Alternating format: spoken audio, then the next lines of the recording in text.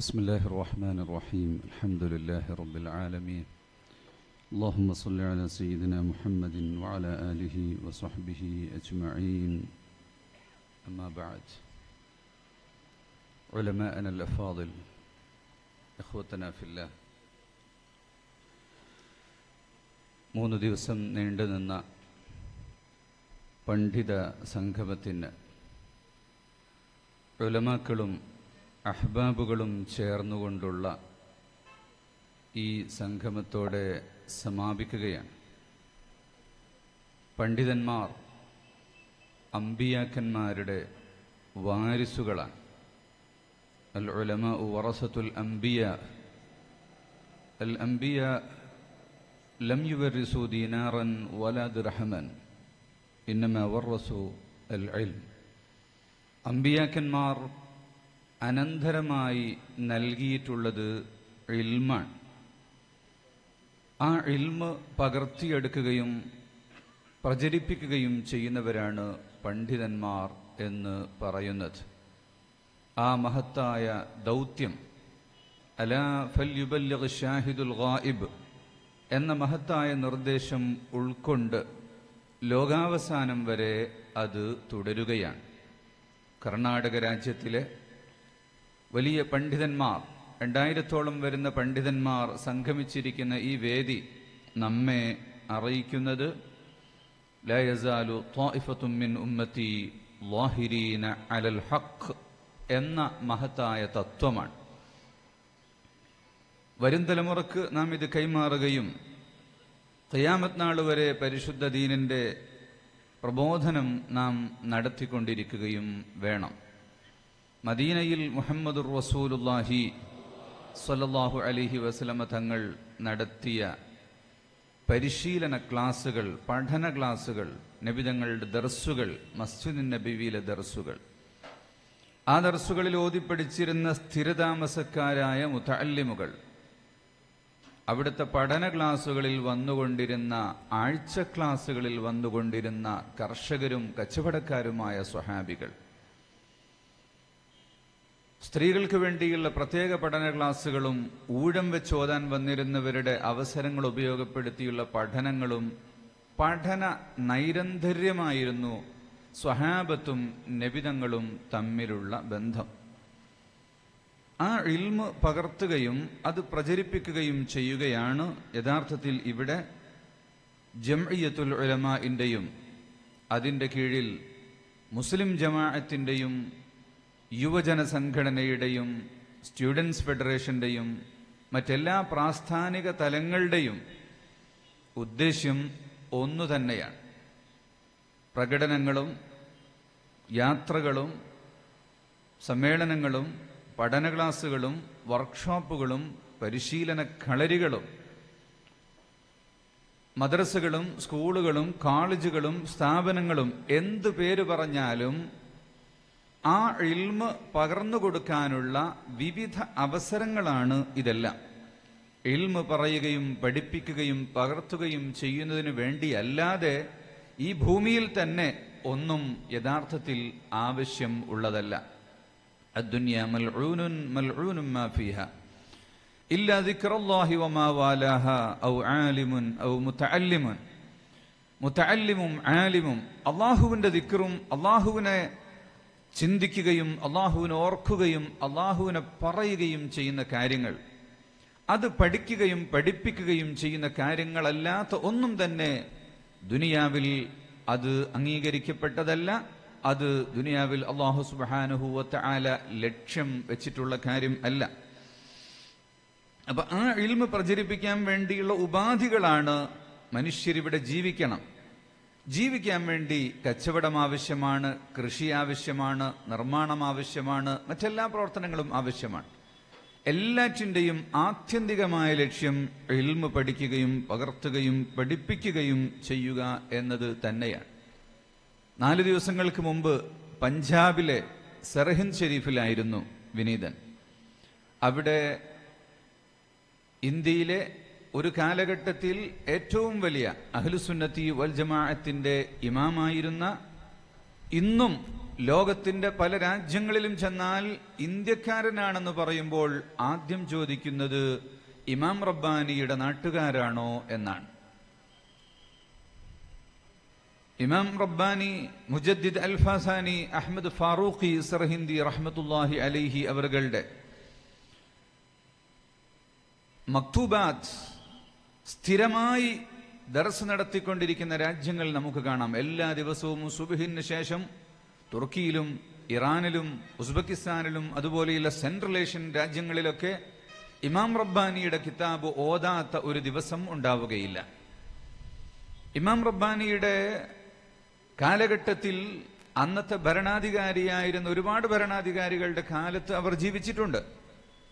Akbar the great എന്ന് പറയുന്ന വലിയ ഭരണാധികാരിയായി ലോകം പുകഴ്ത്തിക്കാണിക്കുന്ന അക്ബർ ചക്രവർത്തിയുടെ അധികാരത്തിന്റെ ഏറ്റവും വലിയ ഉത്തുംഗതയിലെത്തിയ അക്ബർ തന്റെ അഹങ്കാരത്തിന്റെ ഭാഗമായി സ്വന്തമായി ഒരു മതം സൃഷ്ടിക്കുകയായിരുന്നു, ദീനെ ഇലാഹി എന്ന പേരിൽ. ദീനെ ഇലാഹി എന്ന് പറയുന്ന അക്ബർ രാജാവ് ഇന്നത്തെ രാഷ്ട്രീയ സംവിധാനത്തെ പോലെ ജനായത്ത സംവിധാനമല്ല, പ്രതികരിക്കാനുള്ള അവകാശമുള്ള സ്വാതന്ത്ര്യമുള്ള ഒരു കാലമല്ല. രാജാക്കന്മാരുടെ മുന്നിൽ എതിർവാക്കുകൾ പറഞ്ഞാൽ ശിരച്ഛേദം ചെയ്യപ്പെടും, അപ്പോൾ തന്നെ തലവെട്ടിക്കളയുന്ന കാലത്ത് ഇമാം റബ്ബാനി സ്ഥൈര്യം വീണ്ടെടുത്തുകൊണ്ട് ധൈര്യസമേതം അക്ബറിന്റെ മുന്നിൽ ചെന്നുകൊണ്ട് ദീനെ ഇലാഹി എന്ന് പറയുന്ന ആ കപട മതത്തെ എതിർക്കുകയായിരുന്നു. നിരവധി പീഡനങ്ങൾ സഹിക്കേണ്ടി വന്നു. 3 വർഷത്തിലേറെക്കാലം ജയിലിനകത്ത് കഴിയേണ്ടി വന്നുവെങ്കിലും അവസാനം അക്ബർ തന്നെ ജയിലിൽ നിന്ന് ഇമാം റബ്ബാനിയെ മോചിപ്പിക്കുകയുണ്ടായി. ഇമാം റബ്ബാനി ജയിലിൽ കിടന്നപ്പോൾ ജയിലിനകത്തുള്ള മുഴുവൻ കള്ളന്മാരെയും കൊള്ളക്കാരെയും ക്രിമിനലുകളെയും എല്ലാവരെയും ക്ലാസ് എടുത്ത് ദർസ് നടത്തി ഹിദായത്താക്കി പുറത്തു കൊണ്ടുവന്ന മഹാഭാഗ്യം അവർക്ക് ജയിലിനകത്ത് ലഭിക്കുകയും ചെയ്തു. എന്നാൽ രാജ്യത്തിന്റെ ചില ഭാഗങ്ങളിൽ കലാമിറ്റികൾ ഉണ്ടാവുകയും ദുരന്ത സൂചനകൾ ഉണ്ടാവുകയും അക്ബറിന്റെ മന്ത്രി ഉൾപ്പെടെയുള്ള ആളുകൾക്ക് ഇമാം റബ്ബാനിയെ ഇനിയും ജയിലിനകത്ത് വെച്ചാൽ നമ്മുടെ രാജ്യം കലാപമുണ്ടായി നശിക്കും, ദുരന്തങ്ങളുണ്ടായി നശിക്കും എന്ന ഓർമ്മപ്പെടുത്തലുകളിൽ നിന്ന് മഹാനായ ഇമാം റബ്ബാനിയെ അക്ബർ പുറത്തുവിട്ടു. ആ സർഹിന്ദ് ഷരീഫ് എന്ന് പറയുന്ന സ്ഥലത്ത് ആ മഖാമിൽ നിന്ന് ഏകദേശം 20 കിലോമീറ്റർ പോയാൽ നമുക്കവിടെ ബ്രാസ് എന്ന് പറയുന്ന ഒരു സ്ഥലം കാണാം. അവിടെ ഒരു കുന്നിനു മുകളിൽ 9 വലിയ ഖബറുകളുണ്ട്. മഖാമുൽ അംബിയാ എന്ന ഒരു ബോർഡുണ്ട്. വലികുല്ലി ഖൗമിൻ ഹാദ് എന്ന ആയത്തിന്റെ ശകലം അവിടെ എഴുതി വെച്ചിട്ടുണ്ട്. വലികുല്ലി ഖൗമിൻ ഹാദ്, എല്ലാ ഉമ്മത്തിനും ഒരു സന്ദേശവാഹകൻ, ഒരു നേർവഴി കാണിക്കുന്നവൻ, ഒരു ഹാദി ഉണ്ടാകും. ആ ആയത്തിന്റെ സൂചന അവിടെ എഴുതി വെച്ചിരിക്കുന്നത് അതുകൊണ്ട് തന്നെ ഇന്ത്യയിലും നബിമാർ ഉണ്ടായേ പറ്റുകയുള്ളൂ. ആദിമകാലത്ത് തന്നെ മനുഷ്യർ വസിച്ചിട്ടുള്ള ഇന്ത്യ രാജ്യത്ത് നബിമാർ വന്നില്ല എന്ന് പറയാൻ സാധിക്കുകയില്ല എന്നൊരു സൂചന വെച്ചുകൊണ്ടാണ് പറയുന്നത്. ഇമാം റബ്ബാനിയെ പോലുള്ള നിരവധി മഹത്തുക്കളായ ആത്മജ്ഞാനികളായ പണ്ഡിതന്മാർ അവരുടെ കശ്ഫ് കൊണ്ട് വെളിവാക്കിയിട്ടുള്ളതാണ് അവിടെയുള്ള ഖബറുകൾ അംബിയാക്കന്മാരുടെ ഖബറാണ് എന്ന്. മക്തൂബാത്തിൽ ഇമാം റബ്ബാനി ആ കാര്യം രേഖപ്പെടുത്തിയിട്ടും ഉണ്ട്. അങ്ങനെ ഇന്ത്യയിൽ പൂർവ്വകാലത്ത് തന്നെ നബിമാർ ഉണ്ടായിട്ടുണ്ട്. നൂഹ് നബി അലൈഹിസ്സലാമിന്റെ കപ്പൽ നങ്കൂരമിട്ട ജൂദിയി എന്ന പർവ്വതമാണ് അയോധ്യ എന്നിപ്പോൾ പറയുന്ന അയോധ്യ എന്ന് അഭിപ്രായപ്പെട്ട ചരിത്രകാരന്മാർ ഉണ്ട്. ആദം അലൈഹിസ്സലാം വന്നത് ഇന്ത്യയിലാണല്ലോ. ഇന്നത്തെ ശ്രീലങ്ക അന്ന് ഇന്ത്യയുടെ ഭാഗമായിരുന്നു. ഹജ്ജ് ആദമു മിനൽ ഹിന്ദി 40 മറത്തൻ എന്ന വാക്കുകൾ ഇന്ത്യ ആദിമമായി തന്നെ ആദ്യപുരുഷൻ തന്നെ മുസ്ലിമായിട്ടുള്ള രാജ്യമാണ് എന്നും നമുക്ക് മനസ്സിലാക്കാൻ സാധിക്കും. അങ്ങനെ അമ്പിയാക്കന്മാരുടെ പാരമ്പര്യം, അതുപോലെ അവസാനം മുഹമ്മദ് റസൂലുള്ളാഹി സ്വല്ലല്ലാഹു അലൈഹി വസല്ലമ തങ്ങളുടെ അവിടം തൊട്ട് വിശുദ്ധ ഇസ്ലാമിന്റെ ഏറ്റവും പരിപൂർണമായ രൂപം നബി തങ്ങൾ ലോകത്ത് അവതരിപ്പിച്ചപ്പോൾ ആ ദൗത്യം ഏറ്റെടുത്തുകൊണ്ട് ഇവിടേക്ക് വന്നിട്ടുള്ള ആളുകൾ, സ്വഹാബികൾ തന്നെ ഇന്ത്യയിൽ വന്നു എന്ന് ചരിത്രകാരന്മാർ പറഞ്ഞിട്ടുണ്ട്. മാലിക് ദീനാർ റളിയല്ലാഹു അൻഹു ഉൾപ്പെടെയുള്ള താബികളായ മഹാന്മാരായ പണ്ഡിതന്മാർ പ്രബോധന ലക്ഷ്യം വെച്ചുകൊണ്ട് മാത്രം ഇവിടെ വരികയും മംഗലാപുരം ഉൾപ്പെടെയുള്ള സ്ഥലങ്ങൾ അവരുടെ പ്രബോധന മേഖലകളായി പ്രവർത്തിക്കുകയും ചെയ്തിട്ടുള്ളതാണ്. തമിഴ്നാട്ടിലെ കോവളം എന്ന് പറയുന്ന സ്ഥലം, കേരളത്തിന്റെ അങ്ങേറ്റം കന്യാകുമാരിയിലെ കോവളവും മദ്രാസിനടുത്തുള്ളൊരു കോവളവും ഉണ്ട്. അതുപോലെ അവിടുന്ന് വടക്കോട്ട് വന്നാൽ തിരുവനന്തപുരം കഴിഞ്ഞ് കേരളത്തിൽ ഒരു കൊല്ലവും, കോഴിക്കോട് കഴിഞ്ഞാൽ പിന്നെ ഒരു കൊല്ലവും കാണാം. 4 കൊല്ലം. കൊല്ലം എന്നത് തമിഴൻ പറയുമ്പോൾ കോളം എന്നാണ് പറയുക, കോവളം. അപ്പൊ കോവളവും കൊല്ലവും കൗലം എന്ന വാക്കാണത്. ആ അറബികൾ, സ്വഹാബികൾ വന്ന് താമസിച്ചിട്ടുള്ള സ്ഥലമാണ് എന്ന് അതിനെക്കുറിച്ച് വളരെ വലിയ അഭിപ്രായങ്ങൾ നിലനിൽക്കുന്നുണ്ട്. അല്ലെങ്കിൽ താബികളായ പണ്ഡിതന്മാർ വന്നിട്ടുള്ളതാണ്. ഈ പാക്കരൂരും മംഗലൂരും ഇബ്നു ബത്തൂത്തയുടെ ഗ്രന്ഥങ്ങളിൽ രേഖപ്പെടുത്തിയിട്ടുള്ള ഈ പ്രദേശങ്ങൾ തമിഴ്നാട്ടിൽ ഇന്നും ചെന്നാൽ അവിടെ കായൽപട്ടണം എന്ന് പറയുന്ന സ്ഥലത്ത്, കടൽക്കരൈ മസ്ജിദ് എന്ന് പറയുന്ന സ്ഥലത്ത് ആയിഷ ബീവി റളിയല്ലാഹു അൻഹയുടെ നിർദ്ദേശപ്രകാരം വന്നിട്ടുള്ള സ്വഹാബത്ത് പണിത മസ്ജിദാണെന്ന് പറയുന്നു. കായൽപട്ടണത്തുകാർ ഇന്നും ജ്യേഷ്ഠനെ കാക്ക എന്നാണ് പറയുക. തമിഴ്നാട്ടിൽ എല്ലാ സ്ഥലത്തും അണ്ണ എന്നാണ് പറയുക, അണ്ണ. കായൽപട്ടണത്തും കിളക്കരയിലും ഒക്കെ കാക്ക എന്ന് പറയുന്നത് അവർക്ക് ഈ ഒരു ദൗത്യമേഖലയുമായുള്ള ബന്ധം കൊണ്ടാണ്. കേരളം കാക്ക എന്ന് പറയുന്നത് ഗുജറാത്തി വാക്കിൽ നിന്നാണ്. ഗുജറാത്തികളും കർണാടകത്തിലും ഗോവയിലും അതുപോലെ കൊങ്കണിലും എല്ലാം നിരന്തരമായ കപ്പൽ മാർഗമുള്ള സഞ്ചാരത്തിലൂടെ പണ്ഡിതന്മാർ തമ്മിൽ വലിയ ബന്ധങ്ങളുണ്ടായിരുന്നു. മെനയാന്നു രാത്രി 2 മണിക്ക് ഗുജറാത്തിലെ ഒരു ഗ്രാമത്തിനുള്ളിൽ 112 വയസ്സുള്ള ഒരു പണ്ഡിതനെ കണ്ടു. പാതിരാത്രി ചെന്ന് മുട്ടി വിളിച്ചപ്പോൾ അദ്ദേഹം വാതിൽ തുറന്നു. പഴയ ഒരു കെട്ടിടത്തിനുള്ളിൽ ഒരു ഷോപ്പ് പോലുള്ള ഒരു മുറിയിൽ അതിന്റെ മുന്നിൽ ഒരു ശീല കൊണ്ട് കെട്ടിയുണ്ടാക്കിയ ഷട്ടർ വെച്ച് താഴ്ത്തിയിട്ട് അതിൽ കിണ്ടിയും സ്റ്റൗവും പാത്രങ്ങളും സ്വന്തമായി ഭക്ഷണമുണ്ടാക്കി കഴിക്കുകയും ക്ലോക്ക് നന്നാക്കി കൊടുക്കുകയും ചെയ്യുന്ന ഒരു മഹാപണ്ഡിതൻ. ഏത് പഴയ ക്ലോക്ക് കൊണ്ടുവന്നാലും ഞാൻ നന്നാക്കി കൊടുക്കും. ഇതാ ഈ കാണുന്നൊക്കെ നന്നാക്കി വെച്ചതാണ്, നന്നാക്കി വെച്ചപ്പോൾ ആള് കൊണ്ടുപോകാനില്ല എന്ന് പറഞ്ഞ് അദ്ദേഹം കാണിച്ചെന്നു.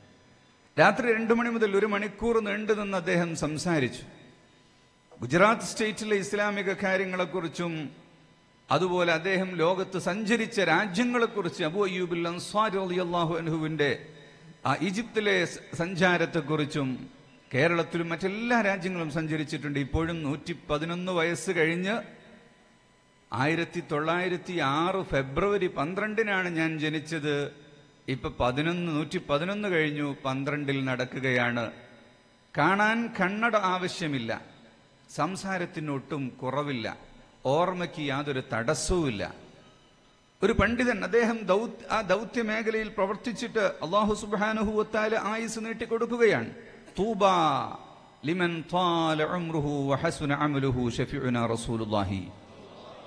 അല്ലാഹുവിന്റെ മാർഗത്തിൽ നല്ല അമൽ ചെയ്യുകയും ആയുർദൈർഘ്യമുണ്ടാവുകയും ചെയ്താൽ അത് മഹാഭാഗ്യമാണ്. അല്ലാഹു നമുക്കെല്ലാം അള്ളാഹുവിന്റെ മാർഗത്തിൽ ദീർഘായുസും ആഫിയത്തും തരട്ടെ. മഹത്തുക്കളായ നമ്മുടെ പണ്ഡിത നേതൃത്വം അള്ളാഹുവരുടെ നല്ല ആയുരാരോഗ്യ സമ്പൽ സമൃദ്ധമായ അവരുടെ ജീവിതം കൊണ്ട് നമ്മെ അള്ളാഹു അനുഗ്രഹിക്കുമാറാവട്ടെ. പണ്ഡിതന്മാർ ഒത്തുചേർന്നിരിക്കുന്ന ഈ മഹത്തായ ഒരു സദസ്സിൽ ഞാൻ കൂടുതൽ സംസാരിക്കുന്നത് ഉചിതമാണ് എന്ന് തോന്നുന്നില്ല. നമുക്കിവിടെ വലിയ ദൗത്യം നമ്മുടെ മുന്നിലുണ്ട്. അദ്ദേഹം പറയുകയാണ്, എനിക്ക് ഫാരിസി അറിയാം, അറബി അറിയാം, മറ്റു പല ഭാഷയും അറിയാം, പക്ഷെ ഇപ്പൊ ഒന്നിനും ആളെ കിട്ടുന്നില്ല. ഞാൻ ഇക്കാലം ഇത്രയും ഇവിടെ ഇരുന്നിട്ട് എൻ്റെ അടുത്ത് ഖുർആൻ ഓത്ത് പഠിക്കാൻ വേണ്ടി പോലും ഒറ്റ കുട്ടിയും വരുന്നില്ല എന്ന് വ്യാകുലപ്പെടുകയാണ്. ഒരു ദൗത്യം എന്ന് പറ, പണ്ഡിതന്റെ ദൗത്യം എന്ന് പറ, ഒരാളെ കിട്ടിയാൽ അയാൾക്ക് ദർസ് നടത്തി കൊടുക്കുക എന്നതാണ്. സൗദി അറേബ്യയിലെ ജിദ്ദയിലെ ബില്ലാദിൻ മസ്ജിദിൽ ജുമാക്ക് ശേഷം അവിടുത്തെ ഖത്തീബ് 70 വയസ്സ് കഴിഞ്ഞ അസ്ഹരിയായ ഒരു പണ്ഡിതൻ, അദ്ദേഹം ഖുതുബ കഴിഞ്ഞ് നിസ്കാരം കഴിഞ്ഞ് ഒരു സൈഡിൽ വന്നിരിക്കുന്നു. അപ്പോൾ ഏകദേശം 60 കഴിഞ്ഞ ഒരാൾ ഒരു റൈഹാലും 3 കിതാബുമായി വരുന്നു. ഒന്ന് മഹല്ലിയാണ്, ഷറഹുൽ മഹല്ലി, മറ്റൊന്ന് തഫ്സീർ ജലാലൈനിയാണ്, വേറെ ഒരു കിതാബുമായി, അങ്ങനെ 3 കിതാബുമായി അദ്ദേഹം വന്നു. ജുമഅ കഴിഞ്ഞതിന് ശേഷം ഈ മുതഅല്ലിം ഓതിക്കൊടുക്കുന്നു, വായിക്കുന്നു, അദ്ദേഹം അർത്ഥം പറഞ്ഞ് വിശദീകരിച്ചു കൊടുക്കുന്നു, തർക്കീബ് വെക്കുന്നു, അത് ഹല്ലയിക്കുന്നു, മസ്അല പറഞ്ഞു കൊടുക്കുന്നു. 3 കിതാബും ഓതി കഴിഞ്ഞിട്ടാണ് ഭക്ഷണം കഴിക്കാൻ വേണ്ടി വീട്ടിലേക്ക് പോകുന്നത്. ഇത് മക്കയിൽ ഇത് ഉടനീളം ഇന്ന് നമുക്ക് കാണാം. ജോലി കഴിഞ്ഞവർ, റിട്ടയർ ആയവർ, അതുപോലെയുള്ളവരെല്ലാം നിരന്തരമായി ഓതിപ്പഠിക്കുന്നവർ. പോസ്റ്റ് ഓഫീസിൽ നിന്ന് വിരമിച്ചൊരു പോസ്റ്റ്മാൻ റിട്ടയറായി ഇനി ഓത്തിന് പോവുകയാണ്. ഓരോ ദിവസവും ഓരോ പണ്ഡിതന്മാരുടെ വീട്ടിൽ ദർസുണ്ട്. അവിടെയെല്ലാം കറങ്ങിയിട്ട് ഓതും. 2 വർഷം കഴിഞ്ഞപ്പോൾ അദ്ദേഹം രചിച്ച ഒരു കിതാബ് എനിക്ക് തരികയുണ്ടായി. നമ്മൾ ദീൻ അല്പമെങ്കിലും പഠിച്ചവർ, ജോലി എന്തായിരുന്നാലും, കച്ചവടമായാലും കൃഷിയായാലും,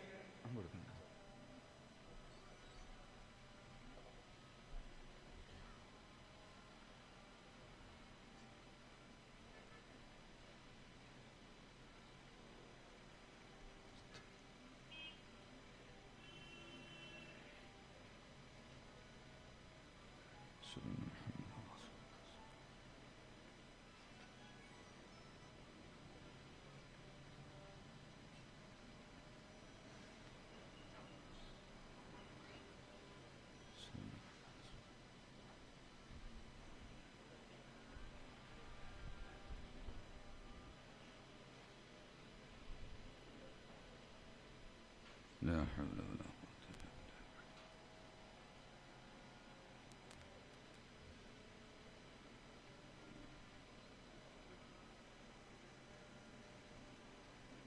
لا حول ولا قوة إلا بالله.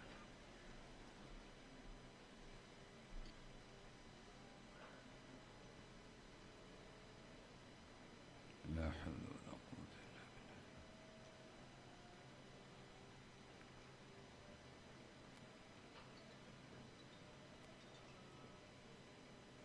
لا حول ولا قوة إلا بالله.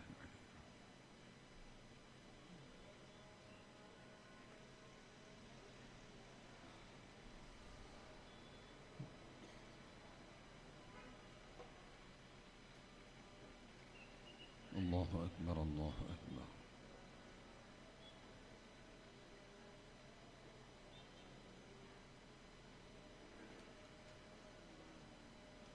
لا إله إلا الله. اللهم صل على سيدنا. اللهم رب هذه الدعوة التامة والصلاة القائمة آت محمدا الوسيلة والفضيلة والرفعة والمقام محمود. ഞാൻ ചുരുക്കുകയാണ്. ഏത് വേളകളിലും ഒരാളെ കിട്ടിയാൽ അവർക്ക് ഓതിക്കൊടുക്കുക എന്നൊരു താല്പര്യം നമുക്കുണ്ടാവണം. നമ്മുടെ നാടുകളിൽ വന്ന് ജോലി ചെയ്യുന്ന ബംഗാളികളും ആസാമികളും യുപിക്കാരും രാജസ്ഥാൻകാരുമായ ആളുകൾ ഇവിടെയൊക്കെ കാണാം. അവർ മുസ്ലിംകളാണ്, ഓത്തറിയാത്തവരാണ്. അവർക്ക് ഖുർആൻ ഓതിക്കൊടുക്കുക, ഫാത്തിഹ ഓതിക്കൊടുക്കുക, സൂറത്ത് ഓതി പഠിപ്പിക്കുക, ചെറിയ കാര്യങ്ങൾ അവർക്ക് ചൊല്ലിക്കൊടുക്കുക.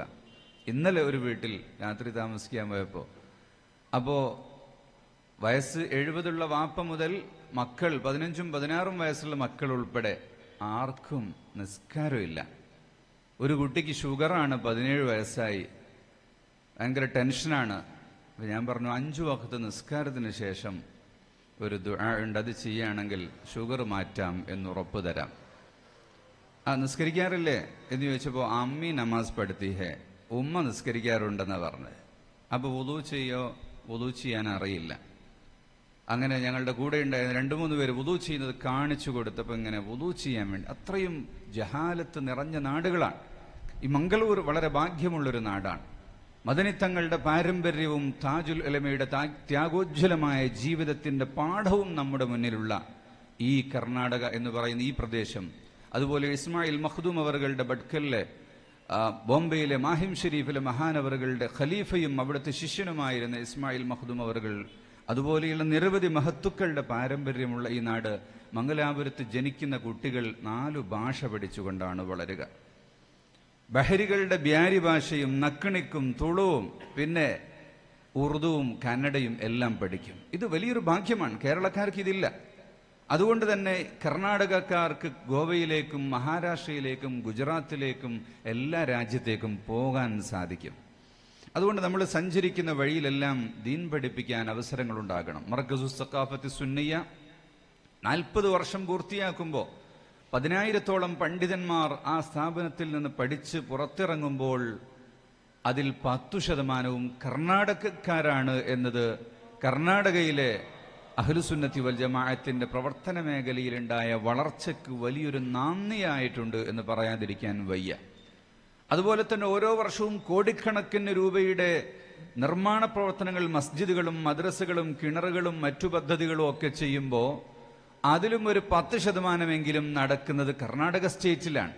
കർണാടക സ്റ്റേറ്റിൽ അൽഹംദുലില്ലാഹ് ഇന്ന് വലിയ വലിയ നഗരങ്ങളിൽ സെൻട്രൽ മസ്ജിദുകൾ, 1000 ആളുകൾ നിസ്കരിക്കുന്ന മസ്ജിദുകൾ ദാവങ്കരയിലും ഹാസനിലും അതുപോലെ ബംഗളൂരുവിലും ഓരോ ജില്ലാ കേന്ദ്രങ്ങളിലും മർക്കസിന്റെ കീഴിൽ വന്നിട്ടുണ്ട്. അതുപോലെ ഓരോ ജില്ലാ ആസ്ഥാനങ്ങളിലുമുള്ള ദീനി സ്ഥാപനങ്ങൾക്ക് ഉസ്താദ് അവരുടെ നേതൃത്വം നടക്കുന്നുണ്ട്. മർക്കസ് LKG മുതൽ ആരംഭിച്ച ഒരു പഠന വളർച്ച അൽഹംദുലില്ലാഹ് ഇന്നത് മെഡിക്കൽ കോളേജിലും ലോ കോളേജിലും എഞ്ചിനീയറിംഗ് കോളേജിലും എത്തി നിൽക്കുകയാണ്. യുനാനി മെഡിക്കൽ കോളേജ് എന്ന് പറയുന്ന സിസ്റ്റം കേരളത്തിൽ ആദ്യമായി ആരംഭിക്കാൻ സാധിച്ചത് മർക്കസിനാണ്. അവിടെ മുതഅല്ലിമുകളും മുതഅല്ലിമാത്തുകളും തിബ്ബ് പഠിക്കുന്ന ഖുർആനും ശരീഅത്ത് പഠനത്തോടൊപ്പം അതുപോലെ ഏറ്റവും പ്രധാനമായി ഖാനൂൻ പഠിക്കുന്ന പണ്ഡിതന്മാർ, തീർച്ചയായും അവർ ഈ രാജ്യത്തിന് വലിയ സേവനങ്ങൾ ചെയ്യാൻ സാധിക്കും. മർക്കസിന്റെ റുബി ജൂബിലി കൂടി ആഘോഷിക്കുന്ന ഒരു ഘട്ടം അത് ഈ നാടിന് വേണ്ടി ഉപയോഗപ്പെടുത്താനാണ് ഇവിടുത്തെ പണ്ഡിതന്മാർ ശ്രമിക്കേണ്ടത്. ആ സ്ഥാപനത്തെ പരിചയപ്പെടുത്തുകയും അത് ജനങ്ങളുടെ ഇടയിൽ പ്രചരിപ്പിക്കുമ്പോൾ ജനങ്ങളിൽ ഒരു ആവേശം വരും. നമ്മുടെ നാട്ടിലും ഒരു സ്ഥാപനം വേണം, ഒരു തോന്നലുണ്ടാവുകയും അങ്ങനെ ഓരോ സ്ഥലങ്ങളിലും ആളുകൾ ഭൂമി നൽകാനും കെട്ടിടം നൽകാനും തയ്യാറായി വരികയും ചെയ്യും. പുതിയ നിർമ്മാണങ്ങൾ നടത്താതെ തന്നെ ധാരാളം പഴയ ആളുകൾ ഉണ്ടാക്കി വെച്ച വഖഫുകൾ നമ്മുടെ രാജ്യത്തുടനീളമേറെയുണ്ട്. അതുപയോഗപ്പെടുത്തിയാൽ തന്നെ നമുക്ക് ദീനീ പഠനവുമായി മുന്നേറാൻ സാധിക്കും. അതുകൊണ്ട് ആ പ്രചാരണം നമ്മുടെ നാടിന്റെ വളർച്ചയുടെ ഭാഗമായിട്ടാണ് എന്ന് നാം ഉൾക്കൊള്ളുകയും സമ്മേളനത്തിന്റെ ഭാഗമായി അതിന്റെ വിജയത്തിൽ നിങ്ങൾ പങ്കാളികളാവുകയും വേണം എന്നുകൂടെ സാന്ദർഭികമായി ഓർമ്മപ്പെടുത്തിക്കൊണ്ട് മഹത്തുക്കളായ പണ്ഡിതന്മാരുടെ ആശീർവാദങ്ങളും പ്രാർത്ഥനകളും ആഗ്രഹിച്ചുകൊണ്ട് വിട ചോദിക്കുന്നു. അസ്സലാമു അലൈക്കും വറഹ്മത്തുള്ളാഹി വബറകാതുഹു. ഈ പൊതുയോഗത്തിന്റെ